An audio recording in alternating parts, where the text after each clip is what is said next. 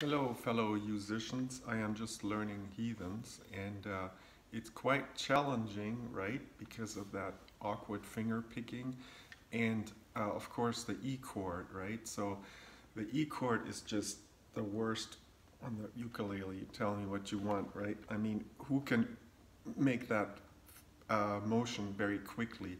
So actually, I looked at the notes, and you don't have to play the number 2 on the 4th string. You can basically not play that because the number 4 on the 1st string is the same note.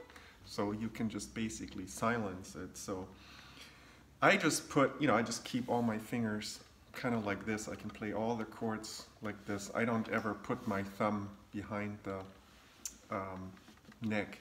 So in that case, I just put my first and second finger on the 4th fret on the 1, 2, 3 string, right, for the E chord, and then I don't play the 4th string, and so that's so.